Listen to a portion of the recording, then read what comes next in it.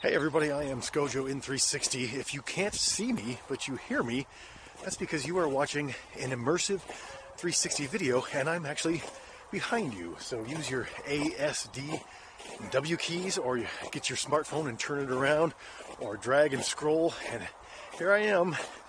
I'm here today because 360 is such an immersive way of experiencing things. It's really a great way to capture a moment that maybe the average person doesn't get to do. So what you're about to see is me running dogs, the greatest sport in the world, dog sledding, in full 360. So I'll do a little bit of voiceover every once in a while, but for the most part, I just want you to get out there and look around. You're going to be on the back of a dog sled for about the next 25 minutes. Enjoy. Now remember, if you're not seeing my dogs at this point, you've got to either move your smartphone, or you can drag your screen over, or use the A, S, D, and W keys to look around. Because right now, frankly, the most interesting thing to look at are my dogs.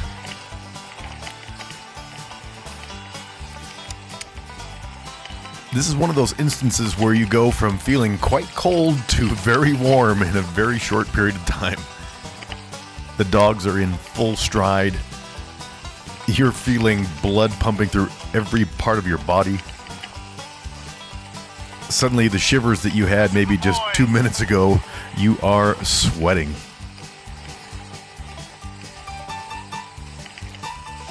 Now, at this point, I start to notice that there's a hill coming up, and I can't tell whether I'm supposed to go left or right.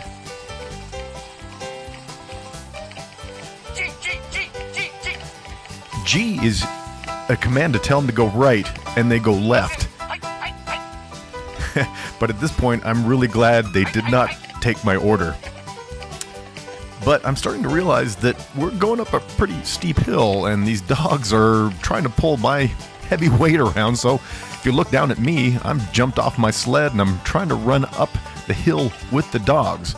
And I jump back on my sled, and they don't like it. So I have to get back off my sled, run them up the hill. And at this point, I'm breathing so hard, it's hard to even keep up. So I jump back on my sled, and you can tell the dogs at this point are like, what is going on here? How much does this guy weigh?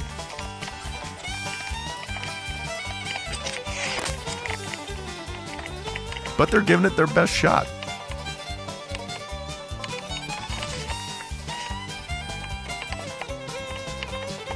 Every little chance that I get, I try to get off the sled, but at this point I'm starting to run out of breath, so it's sort of a damned if you do, damned if you don't.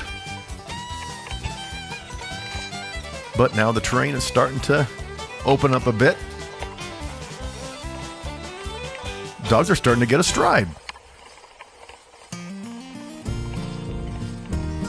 And this is when everything that you hear about dog mushing comes true.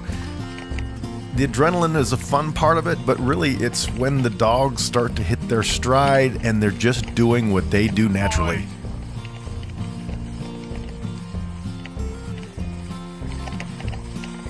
Now, I kind of regret the fact that you can hear a little rattling on the camera in the case here, because at this point all I'm hearing is the swooshing of the sled. Now, if you're not looking around, you're not really getting the fullness of this video. Be sure and do look around. Use your A, S, D, and W keys, or move your cell phone around, or drag and drop. You can look down at me. You can look over at the dogs. Dogs are probably more interesting to look at than me at this point, but we are in Central Oregon. This is just outside of Bend, Oregon. A place called Winoga Snow Park. If I haven't already mentioned it, this was for the Black Butte Dog Derby.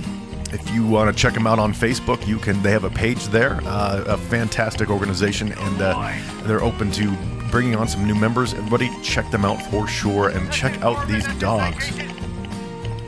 Foreman and Citation, those are my two lead dogs. I should explain that there's basically kind of a lineup. You have your lead dogs, and then you have your swing dogs in the middle, and your wheel dogs in the back. So I have two lead dogs, I have one swing dog, and two wheel dogs. Now, generally, the wheel dogs are supposed to be a little bigger, a little more powerful, because they're going to be right up in front of you.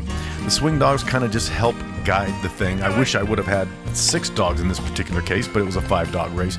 And then the two up front, the two lead dogs, you generally have 2 dogs that are both fairly smart, one that's maybe a little bit smarter and not quite as rambunctious, and then one that's fairly smart but is really full of energy.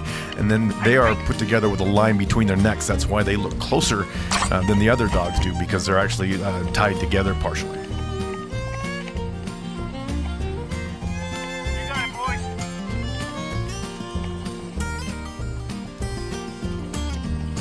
This is what dog mushing is all about here for me. The racing, that makes it kind of fun, but it's really just getting into the groove with these dogs.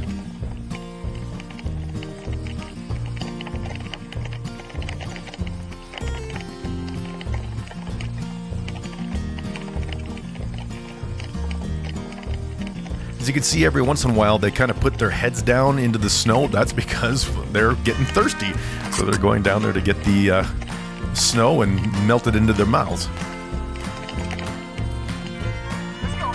Willoway, who is there on the far right lower corner, keeps trying to go down for snow. That's Layla, my only girl, which is on the left there, the white dog. In the middle is Fox. He's a pretty big, powerful dog. And then my two lead dogs, Foreman and Citation.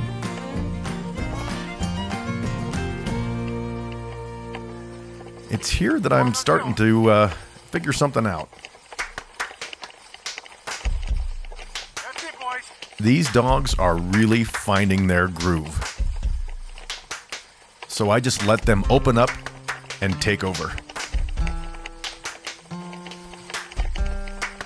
Good boy.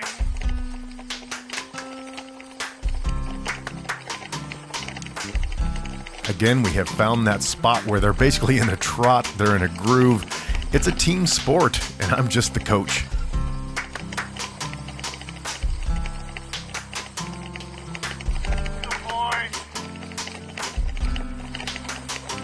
Again, if you're not looking around in this video, you're not getting the fullness of it all. You can look down at me trying to hang on for dear life, look at the dogs, or check out some of the high desert climate that we have out here. In the Bend, Oregon, Central Oregon area, we have basically a high desert climate, and that means that it is a little colder and a little drier in the winters, but that also makes for great snow. Here's where I start to get a little bit nervous. There's a musher up ahead of me, and she knew I was likely going to pass her, so she's doing me a great courtesy by getting over to the side here, which I wouldn't know how to do with my dogs, but she gets out of my way, and I'm going to go past her, but I'm a little nervous because, you know, these dogs are a little unpredictable, so I'm watching out to make sure that there's not any little tassels or anything like that, but everything goes very smoothly, and that's the first time I've ever passed a dog team in my life.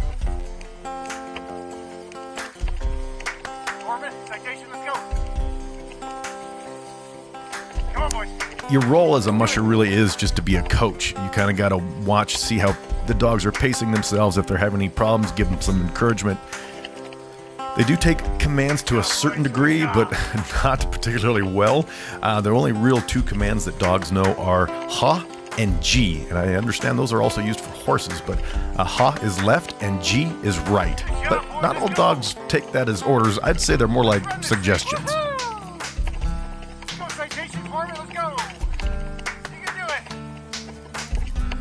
The dogs really take to encouragement well. You can just getting your energy up, they will mimic and mirror your energy. Way to go, boys. Yeah.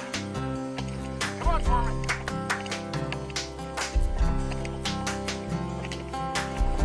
Come on, let's go. Now, if you look basically towards the dogs, you're going to see a little white thing between the trees there, and that's not really a small white thing. That is Mount Bachelor, again, just outside of Bend, Oregon. Awesome place to ski. I cross-country ski through the woods here. In fact, this park where we're running is one of the few places in the area where you can cross-country ski and bring your dogs. That's it, boys. You can do it. You can do it. Take a look at the sky, too, that nice chalky blue. This area gets about 300 days of sunshine a year because we're in the what they call the lee side of the mountains, so we're a drier climate. All the moisture gets wrung out over towards Portland and Eugene, so we end up with the sunshine and the drier climate.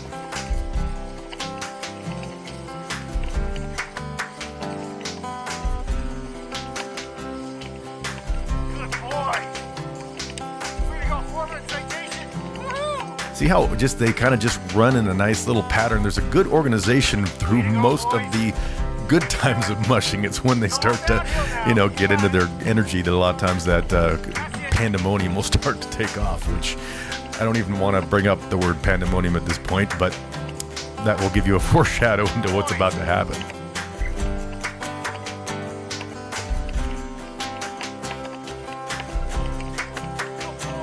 For now, let's just enjoy this groove, because in just a few seconds here, things are going to change completely. And I'm not just saying that to be flip. Now, in a race, this was my first race, but in a race, you have some signage. See that sign there on the right? That's the one arrow. That means it's pointing me in a direction, but it's just kind of giving me a heads up that that turn is coming. Then when I see two arrows, that means that the turn is imminent. So I'm about to give them an instruction. Once I see that second sign, I know I got to turn. So I'm trying to get them to go left, or ha.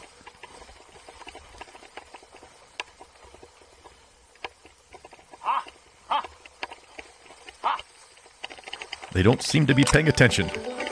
And they go straight. See, I was supposed to go left there? And now the dogs are wondering, what the hell's wrong with me? They just want to run. They kind of wanted to go left, but now they're looking at a berm next to them, and they just want to run. Now, this is a kid-friendly show. I don't say any F words or anything, but at this point I'm starting to get very frustrated. I've been just now told that there is another place where I can turn left coming up in about 50 yards. The problem is it's more of almost a reversal. So you see how it goes to the left there and the dogs try to, but we're stuck with a berm and a road that's going back the other direction. So I might kind of take a look at me at this point, because I'm the one that's freaking out and the dogs are just wanting to run.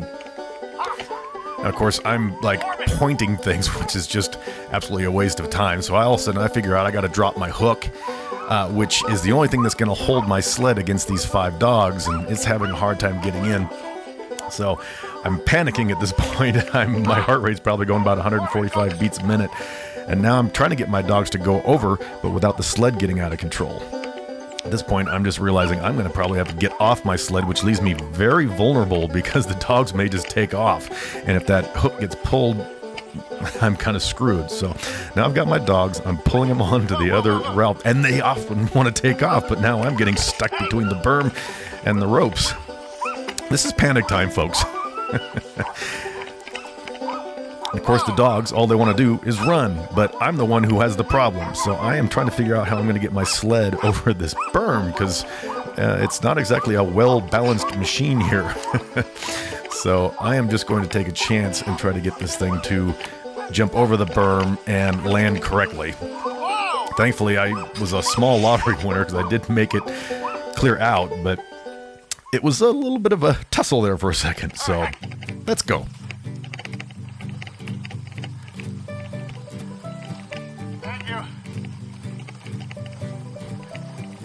Boy, a lot of dog mushing does. That's exactly what happens, is you end up with these nice, long moments of peace and quiet and solitude, and then suddenly you're scrambling to try to get your dogs in line. Again, this is a team sport, and you kind of have your point guards up front, I would say, maybe your forwards and your centers in the back, and you're just the coach.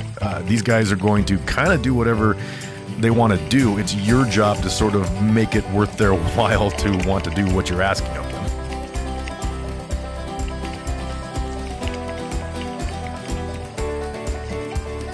Look how beautiful this is. This groove, the sunshine, the dogs. Look at that. They're in a little, they're just in a groove with their legs. They're not just doing the small little things. Now they're in basically a gallop.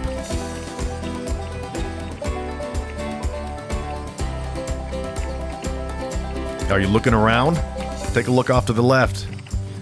Take a look off to the right. Look behind the sled. It's kind of a cool perspective in this 360 video, is to be able to look out behind yourself. If you look really closely, if you can see my shadow, you can see the camera. You can see the shadow of the camera, but if you look down at me, you actually can't see the camera. That's the beauty of one of these 360 rigs. But probably the prettiest thing to look at right now is just the dogs. I mean, they are just in a zone. For anybody who wonders, you know, PETA protests, all that other stuff, have them just get on the back of a dog sled, and you'll figure out pretty quickly that this is what these dogs love to do. So much so that if you fall off your sled, they keep going. And that too is a foreshadow of what's about to happen, because right about here, I'm starting to notice I'm seeing something. It looks like there's a dog sled team, but without a musher on it, and another team up next to it. So now I'm just getting over my little tussle, and I'm trying to figure out what the hell I'm going to do, because my dogs don't want to slow down. I'm trying to get them to slow down. Thankfully, the sled up ahead without a musher on it kind of moves off to the side, and this woman, I believe her name was Shay. Shay, I apologize for leaving you in this position, but at this point, she is nice enough to help my dogs out of the way. And it's when it just sinks in that this is somebody has fallen off their sled, and that beautiful woman took care of it for me, because I was in such a discombobulated wreck that I just decided to keep going. Thankfully, somebody did point out to me that probably the best thing I could have done was to keep going. If we'd had 3 teams in that area, that would have made a mess. So I'll absolve myself a little bit.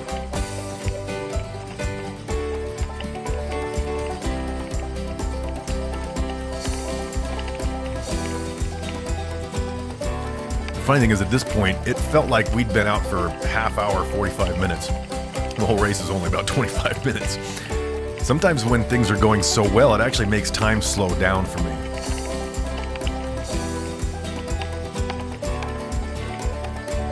I think it may be just because when you're in this, you're in the moment. You have to pay attention to what's going on. You can't be thinking about your 401k. You're basically just enjoying the view. You're enjoying the dogs. Look at those guys. They are just in full gallop mode. It's just beautiful when they get into that mode. They're spaced out just perfectly.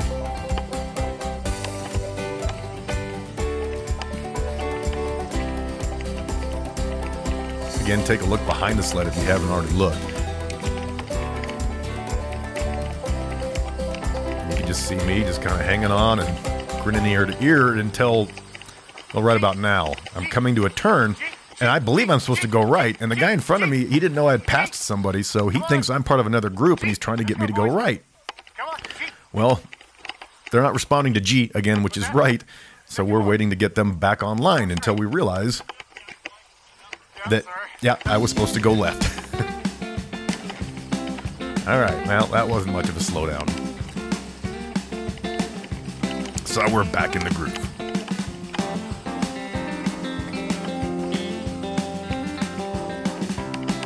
That's it, boys. That's a good boys.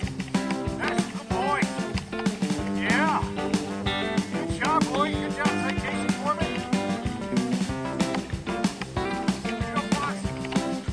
The dogs really respond to your energy. If you're mad, they're going to be mad. If you're stressed out, they're going to be stressed out. So you can hear me encouraging them. And they respond to it. This is the longest straightaway. This is like, I don't know, Le Mans or whatever. It's the longest straightaway of the whole thing. And these dogs just get out and going. We are firing on all cylinders now. Nothing but straight, smooth sailing. Now, right now, off to your left is where Mount Bachelor is, but you can't see it. Off to your right is the rest of the Winoga Snow Park.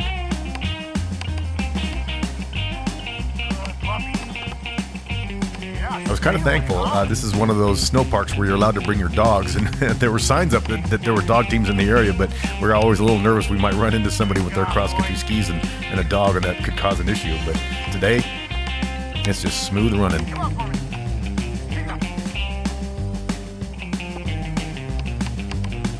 Look at Layla, my white dog, my one girl. Look at her. She's just in a full gallop. Fox in the middle, he's the big one. He's just kind of like in between. I think he's running really, really strong. In fact, he was so strong that he's kind of off onto his own.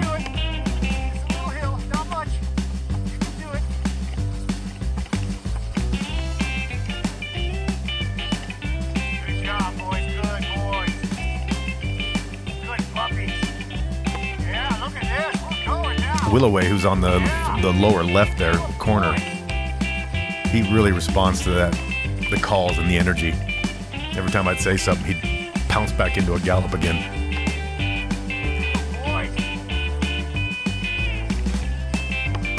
So again, that's Willoway on the far right, who just went down to get some water. Layla, my only girl, she's on the left. Fox is in the middle. He's actually he's the biggest dog of the team.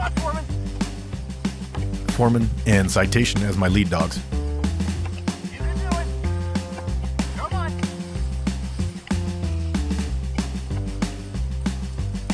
Right now, this is like, no, I don't know, third quarter, late in the third quarter of a basketball game, and your 5 players are starting to get a little tired. So while we're on a straightaway, they're kind of like, come on, coach.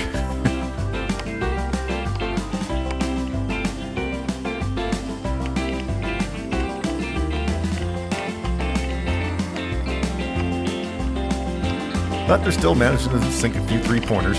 Oh, and then another sign coming up. Now I gotta try to get him to go left, and oh my goodness, it worked! Small victories.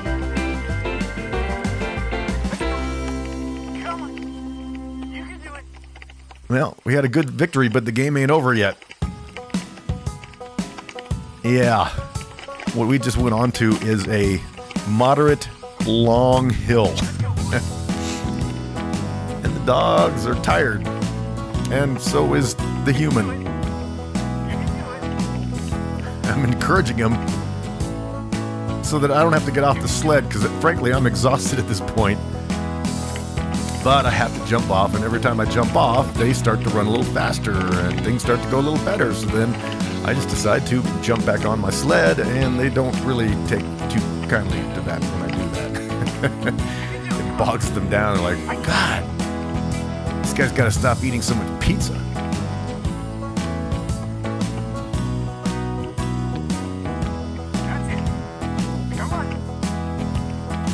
Naively, I kind of think that maybe just encouraging them more will get them to pull my fat butt up the mountain. But no, about the only thing that works is getting off the sled and actually running with them. It takes, about 250 pounds off the sled. So I get back to it. I'm gassed at this point. The dogs are gassed at this point. We're doing everything we can just to keep getting up this hill.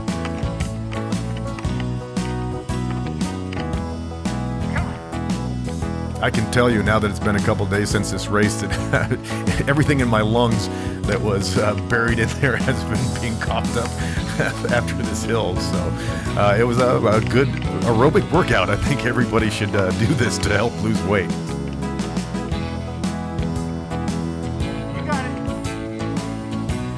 At this point, we are hitting the wall, almost like you would in a marathon, where I am exhausted running uphill.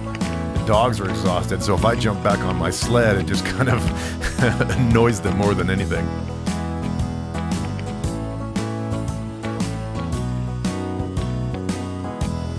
But we're starting to make some progress. I know from having cross-country skied on this hill before that we are getting near the top, so I'm starting to feel a little encouragement kicking in. But the dogs, take a look at them. They're still just sort of like, can we get done with this hill already?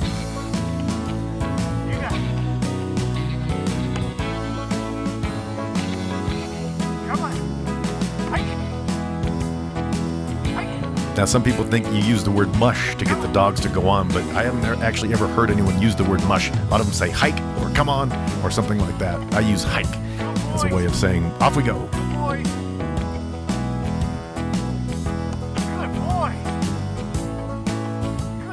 Yeah, we're starting to feel the crest of the hill coming up now.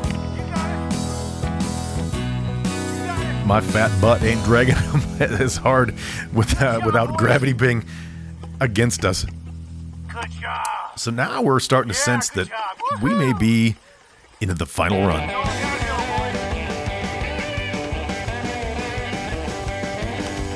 Lately I've been sitting here just thinking, the life I lead has gotta be a drag. Punching all these buttons on computers. Windows 95 just take my bag. Getting up so early in the morning. 1 month my part's gonna make me Now the dogs are really starting to fire. They're exhausted, but they also think they have just kind of an instinctual knowledge that they're getting close to the end. It's time for freedom. Freedom just to mow and rake and weed 'em. And I gotta admit, I think there's something to the dogs just like to get running as fast as they can, which, see me hearing, I'm hoping they're gonna turn left at this point. And they do! Thank goodness. Now we're on a full-blown sprint going down this hill. This is the steepest hill of the whole thing. And you can see these signs pointing to me that we're gonna be turning. But we're running strong, we're running super fast. And I know we're coming near the finish line, but my dogs kind of seem to want to drift left.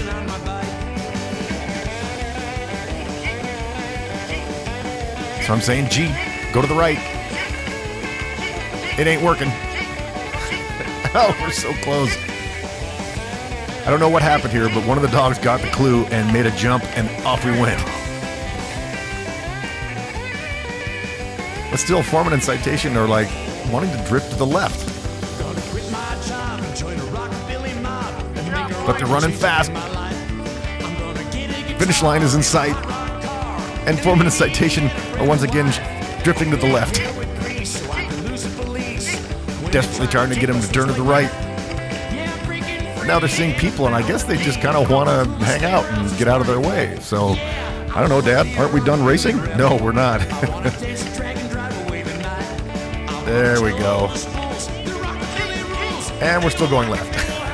These dogs just kind of decided they were going to go a certain direction, but thank God for trail volunteers because they helped me get right and get the dogs to finally get their butts over the right and get them around that little post. These dogs are not that big, but when you have to try to pull them to make them do anything, they are very strong. Whew. All right, we're across the finish line. Thank you to the Black Butte Dog Derby. I am Scojo in 360. I hope you enjoyed this experience. Please subscribe to my channel. Love y'all. Peace out.